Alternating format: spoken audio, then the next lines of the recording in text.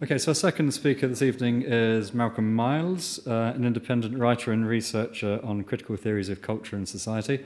The obvious link I found was the cover of one of his books, features an image from Hehe's project. He's the author of several books, including that one, Eco-Aesthetics, Art, Literature and Architecture in a Period of Climate Change.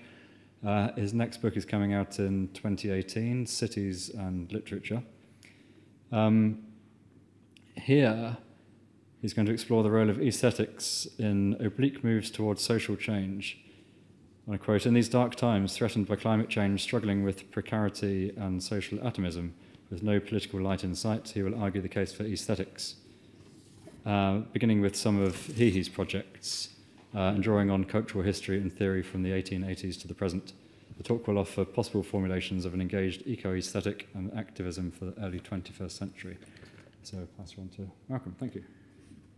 Well, thank you very much for the invitation. It's very kind of you to take an old age pensioner in out of the cold. It's more interesting watching the pictures than sitting on the bus to keep warm all night, though that is free too, which is its attraction.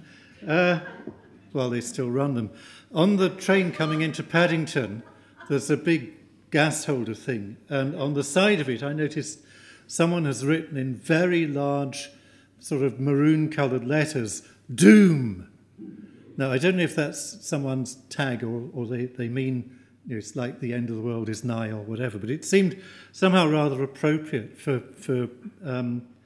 this evening and what I'm going to talk about. And I suppose perhaps I should begin simply by saying one of the things that drew me to look at Helen and Heiko's work was that I think it really does have an extraordinary aesthetic quality. Somebody from the floor used the word beauty, and I would agree, I would use that word too. Certainly nothing wrong with using the term beauty in talking about artworks. And it's a kind of strange, uncanny sort of quality that, you know, like green in the sky. It's not, green's meant to be in the grass and blue in the sky.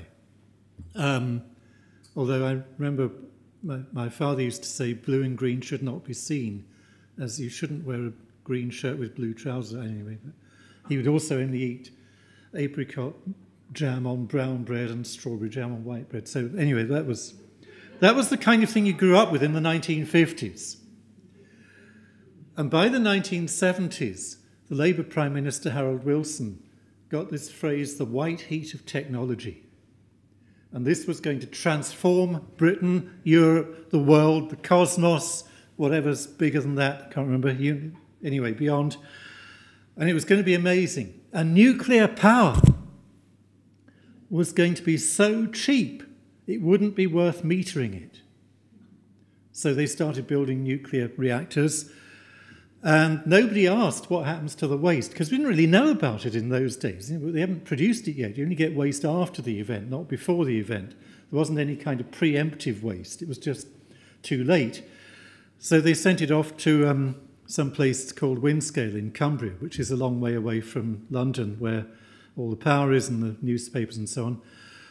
And then there were a lot of leaks and rather embarrassing reports coming out about lax safety standards and how this stuff was going to last for 3 million years or something like that. Certainly beyond the life of the Labour government, which wasn't actually all that long in those days. So they dealt with that very effectively by changing the name of Windscale to Sellafield, which is still there, and the shit is still in the ground as well.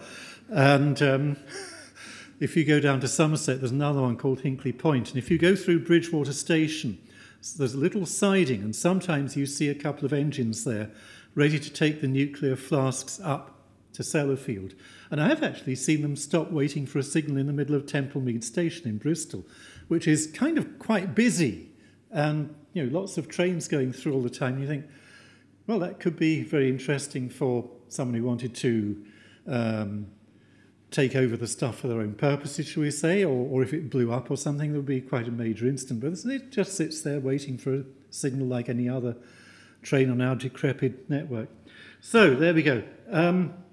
It's hard to know where to begin, but Nuage Fair seemed kind of quite a good place. I was very pleased that Hehe gave me permission to use it on the cover of my book, Eco-Aesthetics. And I didn't see it in Helsinki, I should explain. I've only ever seen it as an image.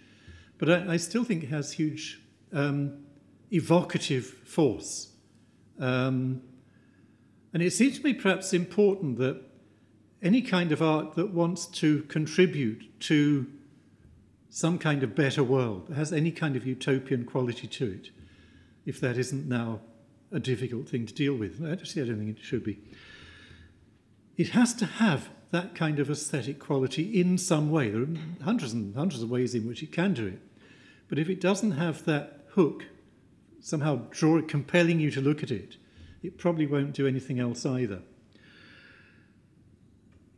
So it seems to me that the installations around power stations and around fracking have this extraordinary, uncanny sort of quality about them. One that you didn't show was the one you did recently in Dundee, 2016, when the future was about fracking. I do hope we get to the point where we can say when it was about fracking, but because Blackville has very high unemployment, and probably they all vote for the wrong people anyway, they've been told that that area is going to get lots of fracking. So lots of licenses have been issued, and there are various websites. I think there's one called Frack Off, isn't there, where you can look up all the licenses. And they're all over the country. You may find one near you that you could go and protest about. But when they tried it in the prosperous southeast, in Sussex, immediately lots of people came and sat in fields, and there was a camp, and local people got quite involved. And they sort of realised that there was money, opinion forming, stuff like that going on in Sussex, which isn't far from London, and that maybe that was going to be not very good for public relations. But in Blackpool, or somewhere up in the northeast, where one of the local MPs is now going to edit the Evening Standard, it's safely far away. And maybe, they're poor people. They won't do anything. They'll be grateful for the jobs. And the fact that they have earthquakes and their water supply is totally fucked, well, they'll put up with it. These are loyal subjects of the realm, I'm sure. So that's the kind of thing we're up against. And it's really difficult because almost whatever you put forward gets taken over and turned into something else. The market is adept at subsuming almost anything to its own purposes. So sustainability has become a kind of easy-to-use term. There's an Australian architect, Alexander Cuthbert, I found this in a book from a conference somewhere. The very concept has been colonised by big capital and turned into another huge marketing operation to guarantee the reproduction of corporate profits. Unfortunately, there is no technical fix to the problems we now confront, which are primarily, sorry, there's a spelling mistake there, about sustainable value systems. And that kind of hits the nail on the head, value systems. Because unless there's a radical change to the value system that predominates, there probably won't be very much change, except in the margins, and where it doesn't count a great deal, to the causes of climate change. And it really is getting kind of pretty serious. So there was a map published 2 or 3 years ago, and we can't say we don't know about this. This map was published in New Scientist, which is a popular science magazine read by thousands and thousands of people. But it was also, the same week, a double-page spread in The Sun, which, for those of you who don't know these things, is a British tabloid newspaper, which is banned in Liverpool because of various things to do with Hillsborough. And it is, I've seen notices in bars saying, no sun allowed in here. It's not welcome in here. Now, if you look at this, basically the green bits are where you can live in 2099, and the brown and yellow bits aren't, and the bits with green dots on will be solar farms, totally. There's a certain poetic justice that the world's two main polluters, the United States and China, will be wiped out completely, and there will be no habitable land in either of those countries according to their current borders. But there's not much comfort to all the rest of the people down in Latin America, Africa, or most of Australia, Those emerald green bits, oh hell, what happened there? The bit of Africa and a bit of Australia, the kind of savagely green bits, those are heavy-duty rainforest, which is not easy to live in. So it's only the green at the top and down in Antarctica and a bit of Australia and New Zealand that you can actually live in by 2099. This is the projection if we don't do anything about it. Of course, all projections, like polls for voting, are subject to change in the course of, well, it's still a long way ahead. But it's interesting that at conferences on art and climate change, even 10 years ago, people kept saying, well, they don't know about it. How can art tell people about it? I don't think that's a question anymore. I think people absolutely do know about it. The problem is we are so disempowered that there's bugger all we can really do about it. But there might be something. And as the people say, there is no planet B. The super rich may have some fantasy about living on Mars. But it's a long way away. And who's going to do the washing up? And who's going to do the cooking and the vacuuming? That they haven't thought about. Maybe robots, but then who's going to service the robots? Because they're going to break down at some point or take over. So the super rich, frankly, are welcome to go and try living on Mars anyway, but they don't pay tax, so why keep them here? A whole group of 7 planets was recently discovered round the sun rather further away, all of which look like they could support life as on Earth, or something approaching that. Approaching, mind, is quite a big word. The difficulty there is it's 41 light years away, which using present technology would take 700,000 years to get to. So someone would have to go, but then they'd have to come back and tell us if it was all right. And then we could, if it worked, we could go. So that's 2.1 million years. I don't think it's going to happen. And actually, I don't think any of these other science engineering fantasies about putting clouds of metal in the sky or whatever are really going to do the trick either. It really is quite basic. We consume too much for all the wrong reasons, and it has to stop. So a life of voluntary simplicity is probably the one thing that would make a real difference. So even though it might be quite nice in a way, if you remember the Vietnam War, certainly to think America will be a dust bowl, it's actually not really very nice, and it's certainly no comfort to any of the rest of us. Because if you think there's a problem with migration now, or even if you don't, because you might be liberal, then just imagine what it's going to be when 5 billion people from all the rest of the world try and get in that green bit across the top. Canada, England, Iceland, Scandinavia, Siberia. That's going to be about it. And it won't be very easy. But what happens is this term sustainability gets picked up and turned into products, or what's called greenwash. So you can have all sorts of things that are meant to be greener, which you really don't need, but you might buy them because they're green. And that's a huge confidence trick pulled by global capitalism to persuade you to spend your hard-earned pennies, or even pounds, on things that you think are doing the planet good. But you do need to read the ingredients very carefully. And you do need to ask, well, actually, do I need it at all? Or could I really quite reduce the range of stuff I buy? So I've got 3 slides of text because I just need to kind of establish the argument in very simple terms, and then we get more pictures. I do also, by the way, tend to start with the doom and gloom and get a bit more happy towards the end. So I would hope to leave you on a nice, lighter note when you can enjoy the rest of the evening, and at that point I can go and have a drink too, which would be nice. Now, sustainability, I would argue, this is purely personal, obviously, either means a radical change to the economic system known as capitalism, or it doesn't really mean a lot. And it's not a question only of dealing with what are categorized separately as green or sustainability issues. It really is quite integrated. So all the aspects of, if an ecology is a system where everything works together and depends on everything else, and thinking is like that too. So if we're thinking about climate change, it isn't only, it includes things like the power stations and so on, of course, and very worrying developments in the United States to go back to coal. That could be really harmful, just to the point where China is really trying to do something about it.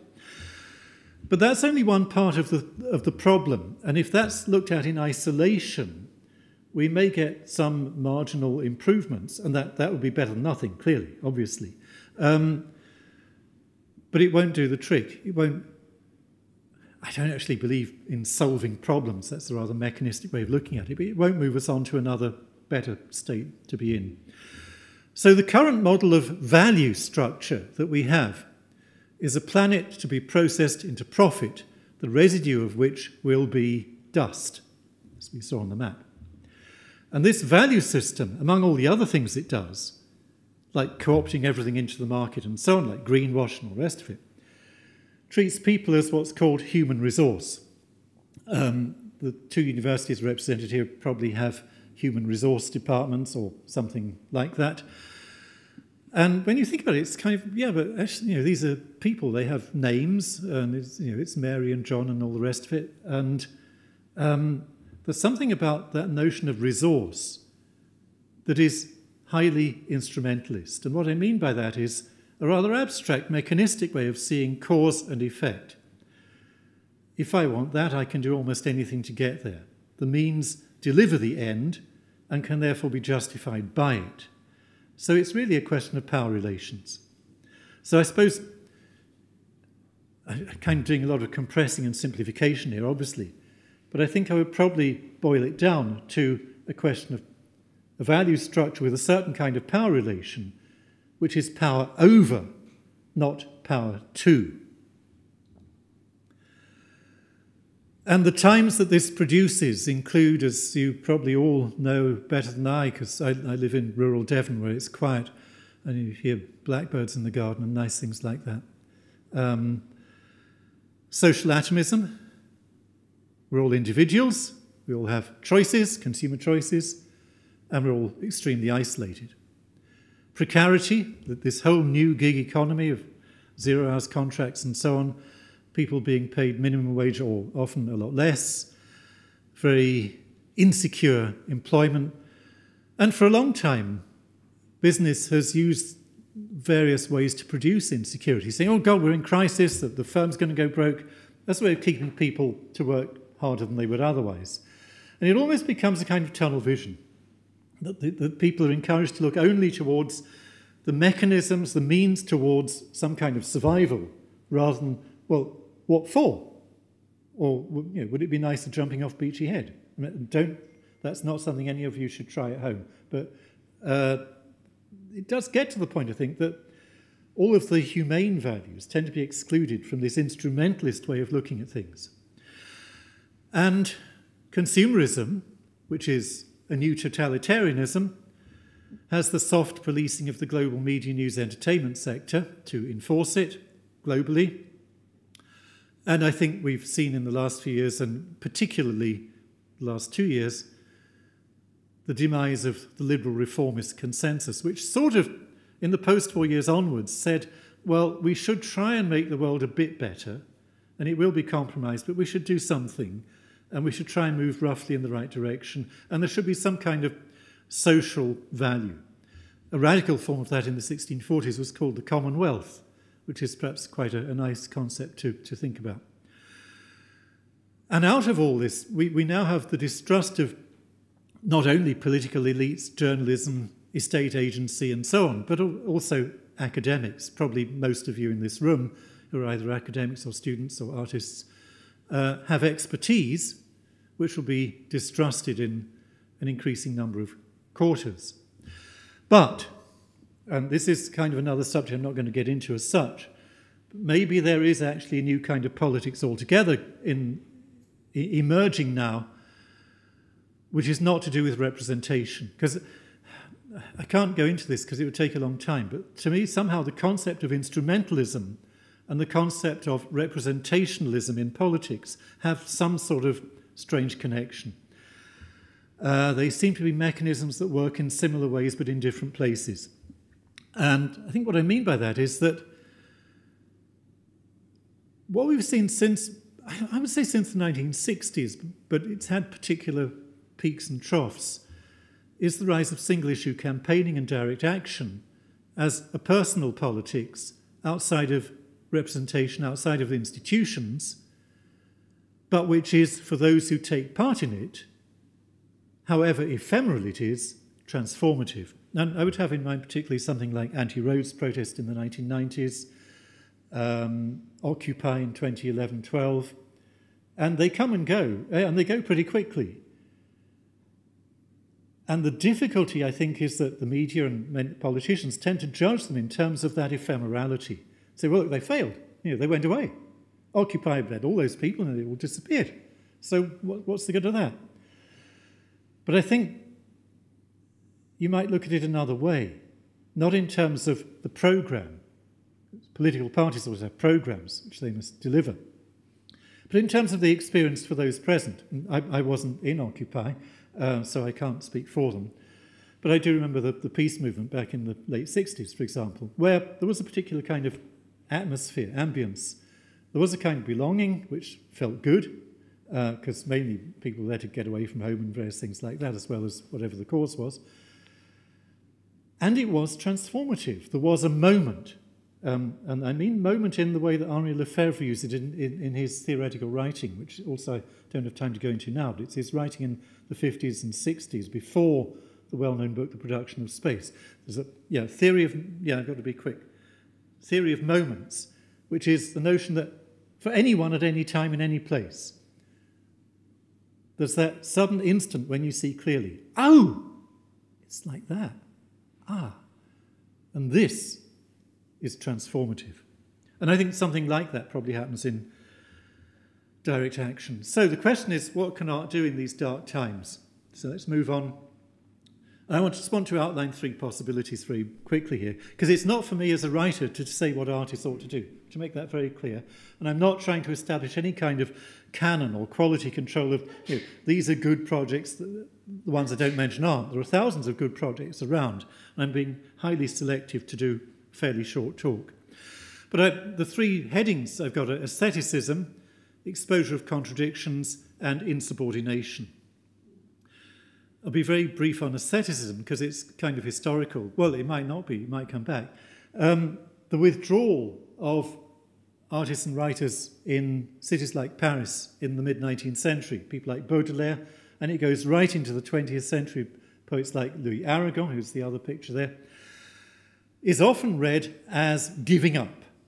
So all we do is go into our studios or our little apartments where we do our scribbling, and we take our own state of psyche as the content of our work, or the subject matter of our work. And yes, they certainly did do that. But I would see it as passive resistance.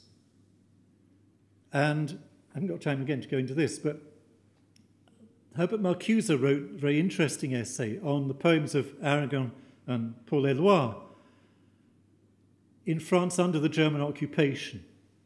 And I'll just say what he puts forward in a sentence. A literature of intimacy, which is a romantic, like love poems literature, is the last resort of freedom in those conditions. It's like a safe house for the resistance in an occupied land. It's beyond the reach of the authorities. The regime doesn't touch that. It touches and kills everything else, perhaps. I take that argument very seriously. Actually, I wrote a book on Marcuse a few years ago, and it's in there, chapter 3, so please do that. But this withdrawal also produces alternative visions of society, which are pictured, for example, by Seurat. This is a sketch for the bathers in the National Gallery, 1883, which you can go and see still for free. And interestingly, right in the middle on the horizon, you'll see the factory chimneys smoking. And you can still sort of see it. They built a bridge across from the side of the river to the island, the Grand Chat. But what's happening here is basically, it's called Holy Monday, the day when people don't go to work on a working day. Perpetual Sunday. Every day is a day of rest. Because this was anarchist thought, people like Kropotkin putting forward in the 1880s, mass production will solve the economic problem of scarcity, which will mean there's enough for everyone, and it can be produced in huge quantities fairly quickly and cheaply, and the economy will transform. Now, it didn't quite work out like that, as we know. We're still waiting for the economy of non-scarcity. But it does seem to me to be important, and obviously this will be reinvented in new technologies, in new languages, and so on. This is simply the painting system of the 1880s. It does seem important that there is some kind of visibility to alternatives. It's very hard to imagine something that doesn't exist. Maybe that is a place where art and literature and music can come in, that they can somehow evoke something that isn't this shit, that there might be something else that's better. The other two then are exposure of contradictions, which includes the notion of absurdity, and the last one we'll come on to, which I call insubordination, which I'm still sort of thinking about. I think this notion of exposure can go back to at least Dada, probably actually back further than that into the 19th century. But what I have here is a photograph of a cart full of people that would be taken along by a horse, because the Berlin Dadaists staged mock funeral processions through the city. This is a city full of armed thugs, gangs of both right and left, but particularly the far right, the Freikorps, going around attacking people. It's when Rosa Luxemburg and Karl Liebknecht, two great socialist thinkers, had been murdered. Rosa Luxemburg's body was just thrown in the river. So it's a violent city. It's collapsed completely after the defeat of 1918 in the war. There has been malnutrition. There's still food shortages.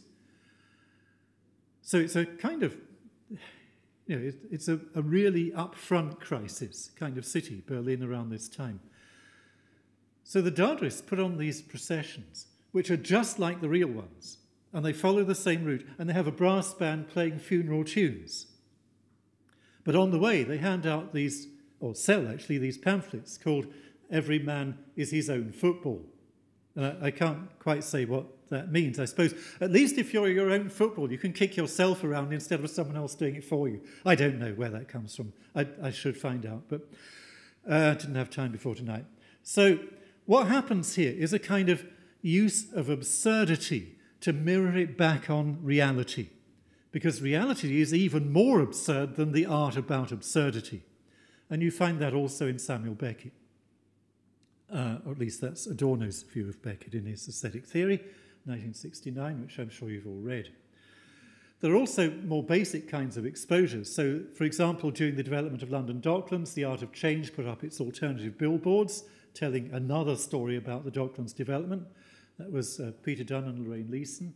And then, which gets talked about a bit more now, Jeremy Deller with his film of the Battle of Orgreave, keeping attention on the miners' strike. And maybe we might even get an inquiry now into that. And I think, particularly in these very difficult times we live in, there is a need to reclaim other histories of campaigns. Not because they were all successful, but because they happened. And because people were there who perhaps did feel differently as a result of being there. So this is Rachel Weintrieb's house in East London, but the no on the poster is actually a poster protesting against the M11 project, Claremont Road, a bit further east than this. A road where lots of artists happen to have studios, live in studios, so it became a very playful kind of protest. And some interesting tactics. One thing was they designated a tree as a postal address. Now you might think that's kind of silly, but no, because if you're the local authority and you want to cut it down to clear the space to build the road, the procedures you have to go through for a postal address are very different from those for a tree. Trees don't vote, for a start. Might be nice if they did, but I'm not a tree hugger. But these kind of playful tactics, playing with the reality in front of you, and just seeing if you can tweak it around in a rather creative way to make it very awkward, do actually delay things.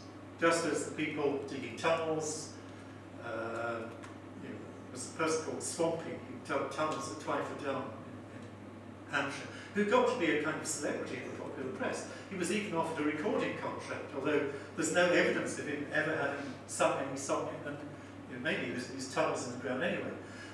So sometimes these things do take off in the public imagination, and that's good. But I wanted, nearly at the end of it, I wanted to mention Liberate Tate, a group mainly of people who were from the art world, some still in it maybe, who emerged a few years ago in collaboration with Platform, which is a London-based environmental art education group. They have a terrific website you can look up, Platform London. They do a lot of work on the oil industry, particularly. But I'm just going to show two projects of Liberate Tate. Very performative, very kind of theatrical suspension of disbelief stuff again. They donate, or they attempted to donate a wind turbine blade to Tate Modern for its collection. And you see that they're taking it into Hurst Monk exhibitions, and then in the turbine hall. It's a very big thing to come in sections, heavy. But if you think about it, this is the epitome of modernism, the pure white object. Form follows function. Is there anything you could think about a wind turbine blade that wouldn't make it modernist? What's Tate Modern supposed to collect, if not modernism? So shouldn't they have accepted this? And it was being given free by these kind people who actually did all the transport for them as well, and got it right into the turbine hall. But they also wrote to Tate's membership, who are influential because they pay quite a lot of money every year to be in that. And Tate needs their income just like it needs BP's filthy oil sponsorship, which turned out to be not that much, 200-something thousand a year, but still money. Liberate Tate had been campaigning particularly, by the way, to stop Tate taking oil money. Now, the gift was turned down by the trustees in the end, but there was quite a strong postal campaign from the membership asking them to accept it, so it actually became a really awkward issue for the trustees to deal with, because they can't tell the members to go and fuck themselves, because they've got to keep them. It's really that simple. It's a business decision. We've got to be quite nice to these people, but we can't be equally nice to those people who brought this thing, which of course is a perfect obvious object anyway. The human cost is where in Tate Britain, in the big hall, a naked male figure lays on the floor, two black-garbed, clothed women with oil cans with the BP logo or something like it on the side come and pour this black liquid over this abject figure. It wasn't actually oil, it's like molasses or something. So it's not toxic, and it washes off. So he is okay, don't worry. And again, you could try this at home, but not if you've got a new carpet or anything like that. This got on the front page of the Financial Times the next day. That's really quite important for Tate and even more for BP. The pink paper that has all the money stuff in it, that counts. It was the next morning, front page picture, caption. But I would go back to the question of beauty, because I think this is an extraordinarily beautiful image. It's the beauty of objection, yes. And it does raise an important question, which I'm not going to even attempt to resolve. But does art unavoidably, inevitably beautify suffering? And does it, if it does that, make it acceptable? I don't know. I think that's probably an occupational hazard for people working in this field that you simply have to put up with. Because if the beauty isn't there, it probably isn't going to communicate a great deal either. There are also spontaneous cases. Walking through Bristol Harbourside last year, I saw these two banners. Call in sick, don't go to work. Don't work has been a big campaign in lots of anarchistic circles. And then, because lots of people do go through on the other side when you come back, you still look tired. And I have to say, coming out of Euston Square Station this afternoon, going, no, I'm going to stop in and God, how ill all these people look at us. Remind me of T.S. Eliot's The Wasteland, which talks about the crowds going over London Bridge. I had not realised death had undone so many. And there we are. But insubordination has a very long history, back to Greek drama, Antigone, Electra. Antigone was caught in this sort of clash of logics which tragedy usually has. Not allowed to bury her brother because it's against the state law, but not to do so is against human family and religious law. So she does and is walled up and dies. But it does seem there's a very, very long tradition here that maybe can be tapped and understood and valued. So finally, do we have revolution, which must be non-violent or it's just the same as the old shit? There have been some. The Carnation Revolution in Lisbon in 1974 ended fascism in Portugal, but only when the dictator had died. And the army had decided the night before not to fire. So it was going to be all right. But it did happen. And it happened quite suddenly. On the other hand, Liberté, title of one of Paul Eluard's poems that was dropped by the RAF in special miniature editions parachuted over occupied France in April 1942. Liberté, freedom, liberty, is a slightly expensive brand of yogurt. That's it. Wonderful, thank you. Do I have to stay here? Well, yes. Yes. Your funny Alexa reminded me of a suggestion that you shouldn't call in sick, but you should call in well. I'm feeling very well today. Yes. So I'm not coming to work. Yes. I want to stay well. Yeah. Yeah. Malcolm was keen for me to open it to the floor immediately, so does anybody have any questions for him? Well, think of something. Oh, I can say Because we have another sort of 15 minutes of Q&A with both Malcolm and Malcolm, I'm very glad I put in a word for aestheticism. I identify with it very strongly as an artist, but I'm also aware this is a much broader issue than something that all academics and intellectuals currently face, because the world has become so commodified now that everybody has to provide a market justification for their existence. And yet, the very core of what's made our civilization is the freedom to think. Whether you're a scientist, a mathematician, a philosopher, all these people are thinking because that's what interests them. It's essentially the same as aestheticism. It's something that in here, and thank you for saying, that's all I'm interested in. I think I was probably very lucky because I was an art student at Chelsea from 1967 to 71, which was a very optimistic time. Yes. And apart from it was just off the King's Road, and that was all very nice and so on. There was nice music playing in the studios all day, whatever.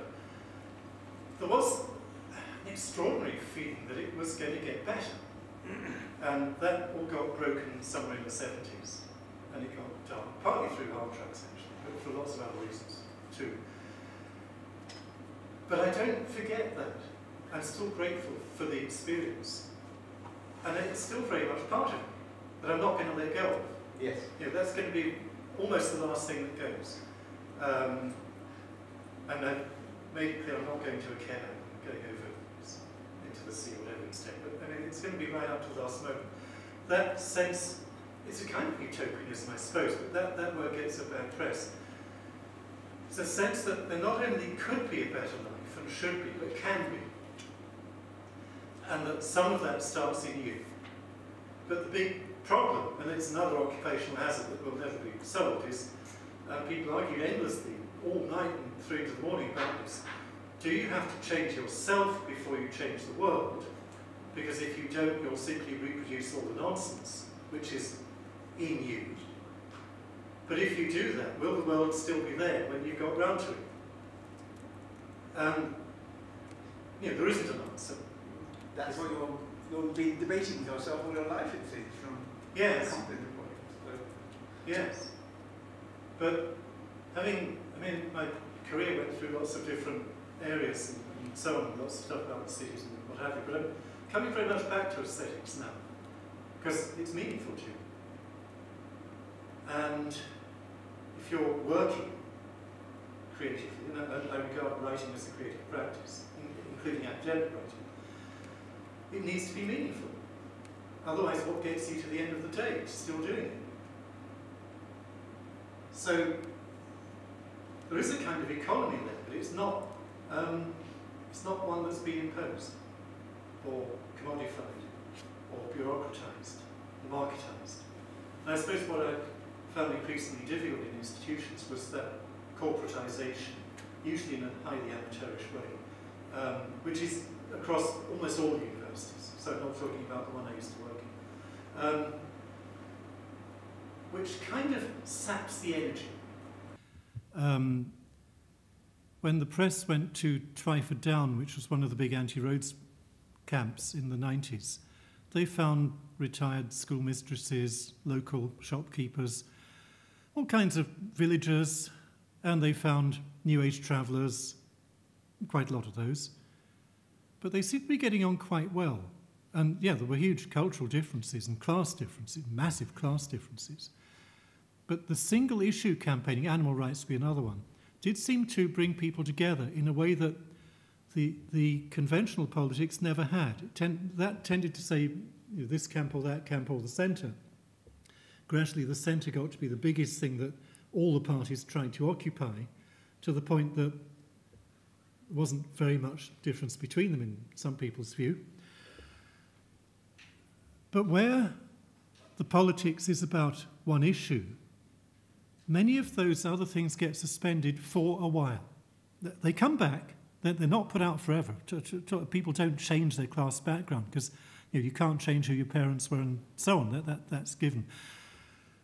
But they did find they could have interesting, meaningful type conversations with people they might have been quite offended by otherwise, or frightened by. And they did realise that actually there was some goodwill there. Now, being an optimist, well, I don't know if I'm not sure I am an optimist. I think I'm really deep pessimist, but that's so scary that you have to become an optimist because you just live a better life if you do that. Otherwise, you'd never go out. Being an optimist, I think probably some of those kinds of contacts around particular campaigns, fracking will do this all over again, do open up minds to positions they wouldn't otherwise have thought about. That doesn't mean they'll necessarily agree with everything, of course, but it does free it up a little bit and get away from some of the stereotyping. Now, again, you could say that small, localized, ephemeral, won't last. Yeah, sure. I have no defense against that. And I don't know what will happen. If we're quick, I can give you... Yeah, I just wanted to ask a question about... I think what you're saying is that, in a way, aesthetics or art, shall we say, that might be beautiful can be instrumentalized at the service of direct action. That seems to be what you're saying. And I'm kind of querying that because there's always a question mark about the instrumentation of art at the service of anything, particularly if it's described as beautiful. So I wanted to ask you what you think that effect is. Is it a heightening, a symbolic? Well, how do you think art or aesthetics through beauty can affect direct action? Sorry, could I just ask you to be reasonably quick because we're slightly over time? Yeah. Yes, I know, I do go on. If I said beauty can be instrumentalized, I'd have to revise what I said because I wouldn't believe that. Putting it like that makes me need to think again. But